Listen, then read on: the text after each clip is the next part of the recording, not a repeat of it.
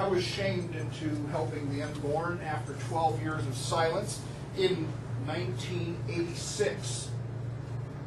Since then, my only client has been the unborn. I don't work for a movement. I don't work for a party. I don't work for candidates. I work for the unborn.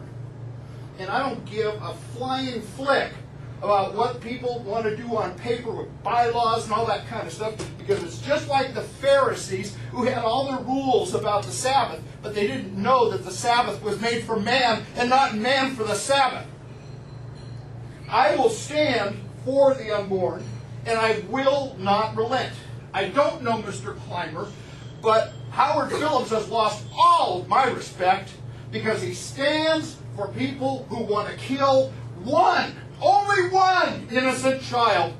And that's all that counts. If you want one innocent child, go with this, man. But I'll tell you what, I've got my paperwork filled out. All it lacks is my signature and my wife's signature. And we're the hell out of here if you vote to stay with a national party that will put up with one dead baby, much less many thousands of dead babies.